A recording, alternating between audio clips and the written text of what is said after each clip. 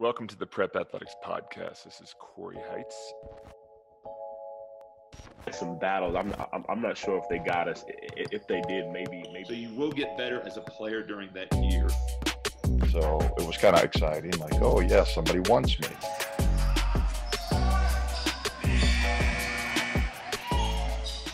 Welcome to the Prep Athletics Podcast. My name is Cory Heights, and on today's episode, we are going to be talking about transferring. All right. Right now, it is May of 2021. The NCAA transfer portal is just at record numbers, and kids around the world and in the U.S. are transferring AAU teams, high school teams, prep school teams.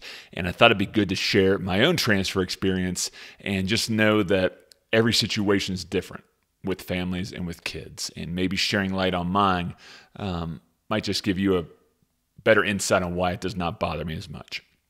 So to give you some background, I grew up in Lexington, Kentucky, and I attended the Sayre School from 5th grade to 8th grade. And this was a small private school in downtown Lexington.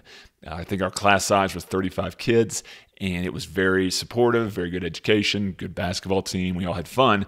But playing there in high school, I did not think it was going to be the best chance for me to reach my goal, which has always been D1. So we looked at transferring to a public high school called Henry Clay High School, which had a storied basketball tradition and was one of the biggest high schools in the state of Kentucky. Plus, we had good experience in-house, too, because my mom actually had taught there in the past. So we know all about it. Their coach was a Hall of Fame coach in the state, Coach Al Pruitt. They'd won multiple state titles and sent many kids D1. So we actually lived on a farm in Kentucky outside of Lexington, and the side of the street we were on was not in Henry Clay's district. And the other side of the road actually was. So to go to Henry Clay, I had to take a class there that was not offered at the high school whose district I was in. So I ended up enrolling in Russian class with 7 other kids and ended up being the Russian club president during my time in the club. But I had to take that class to be able to go to Henry Clay. And fast forward, my first day of school, it's a class that's gigantic, maybe a class of 500 kids for freshmen. Didn't know anyone except just a couple kids, and basketball was just brutal. Went to open gym, went to tryouts. At the time, I was 6'3", 150 pounds, and I got let on the team because they knew my family was tall, and I was going to be a kid that needed development. But it was rough. Ate lunch alone, was struggling academically. And basketball was tough every day, too. I played in the freshman team, played in the JV team, and then every day we would practice against the varsity. And every day, us freshmen would guard the varsity team. Well, the guys I'm guarding are D1 guys. Matt McAfee was 6'10", 270 pounds. He ended up playing at Samford. And Mark, I can't remember Mark's last name at this point, but he was 6'8", big-bodied kid who went to Morehead State. So every day I'm getting my brains beat in there. And playing-wise, freshman I'm playing because there's about 7 of us on the team. So I got a lot of playing there, but didn't play at all JV that entire year. Also during this year, being 14 years old, going through puberty, and just struggling, I also developed a condition called alopecia areata. And if you don't know what alopecia areata is, it's when parts of your hair starts falling out of your head. So I had bald patches within my head that I would grow my hair longer than and try to hairspray to cover it, but couldn't do it very well. So it was tough. I actually got bullied in my basketball locker room by other kids making fun of me, and I really couldn't do anything about it. I didn't have the gift of gab. I was skinny, so it's not like I could punch him in the nose and, like you would say to do with a normal bully. I just had to take it, and it really, really depressed me. So it was a tough season, tough academic year, but you know what? We got sophomore year to look forward to. Had a good summer at AAU, was on a good team with good teammates, good coach. Actually, an NBA guy was on that team, and just did much better. But once again, when I showed up sophomore year to this high school, it wasn't working. Now on JV, I think the first semester I played maybe a few minutes, maybe scored a bucket, maybe a point. And still, we're just getting our brains beat in every day, going up against the varsity and me guarding bigger guys that just I couldn't guard. I just wasn't physically big enough yet, which is fine. But that tacked on with, lack of social structure,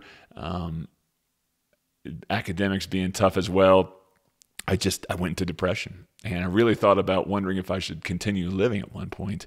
But that passed pretty quickly as I wanted to see how this all was going to pan out, right? So since it wasn't working, since I didn't see much of a future there, I think my family and I don't know if they saw me depressed or if I brought it up, but we started talking about options for transferring. And one option was to go to the high school whose district I was in, Tates Creek. 2 was to move in with my grandmother in Northeast Indiana and go to my high school, go to the high school my Uncle Tom went to. Uncle Tom was runner-up to Mr. Basketball in the state of Indiana and played at the University of Kentucky. So that was an option there. And then the third option was actually to transfer to a school within Lexington that was Catholic. And this school was called Lexington Catholic, and they were actually the #1 team in the state at the time. Previous year, they lost the state title on 1 point, and now they were trying to reavenge that loss, and they were stacked, And we went and talked to them and visited, and Coach Danny Haney saw the value of having a kid like myself who had tall relatives, and they could develop me and try to get me to reach my goal of playing D1. So we made the decision to do it. I transferred in January, and our first game was coming up in a couple of days, and it was at Rupp Arena. So my first game, I'm going from not playing JV to my first game being sitting on the varsity bench at Rupp Arena for the Class A tournament. Now, the Class A tournament in Kentucky happens every year mid-season, and that's where all the small schools get together and compete to be, find out who the best small school in the state is, because not every time these small schools get to make it to the big tournament.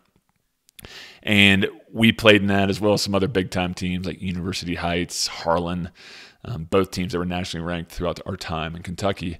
And, we were going to go up against Alvin Sims in the first round. Now, Alvin Sims was averaging 40 points a game. He would end up playing at Louisville and then play in the NBA for a few years.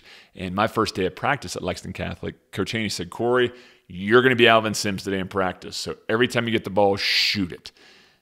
Now, this is me going into the #1 team in the state's practice, and every time I get the ball, I'm getting manhandled, I'm getting fouled, I'm getting pushed around, and I was just shooting. And after about 30 minutes of that, working on our defense, we went and did big man drills. So for 15 minutes, I'm doing big man drills with Vondale Morton, who at that time was one of the top 10 sophomores in the state, in the country, and some other big men. And our big man coach was Chip Rupp. Now, Chip Rupp played on a state championship team at Henry Clay, also played at West Virginia and Vanderbilt, and his grandfather was Adolph Rupp. So every day I've got 15 minutes at least of big man instruction with other good players. And fast forward a couple days, we're at Rupp Arena after eating our pregame meal at Rick Pitino's restaurant. We're staying in hotels. We're getting out of school. We did not win Class A that year, but what a way to start. And then fast forward a few games, I'm dressing varsity, and then I'm getting my first varsity minutes and points, and also starting JV that year as well. So walked into a great situation. I knew a lot of kids there from going to Catholic Sunday school. The academics were good, supportive. It was smaller class sizes, and it just clicked. It was a better fit. And then we had Coach Haney, who was advocating for me. We had lots of college coaches calling, and he said, "Hey, Cory is here. He's going to be tall like the rest of his family. He's not going to do much for me now, but by the time he matures and develops for college, he's going to be a steal for a program." So I had him constantly talking to coaches, and we played in nationwide events. We traveled internationally, and it all ended up culminating with me going to prep school and then playing in a D1 program. So would that have happened without going to Lexington Catholic? I don't know. I'm assuming it would not have, because this was a better fit for me. So with that being said, I just want to say, if kids transfer high schools, I know sometimes they get a lot of flack, but it might be an upgrade for them, right? It might be a better fit. Now, I know Amari Stoudemire and Durant, I think those guys went to 6 or 5 high schools.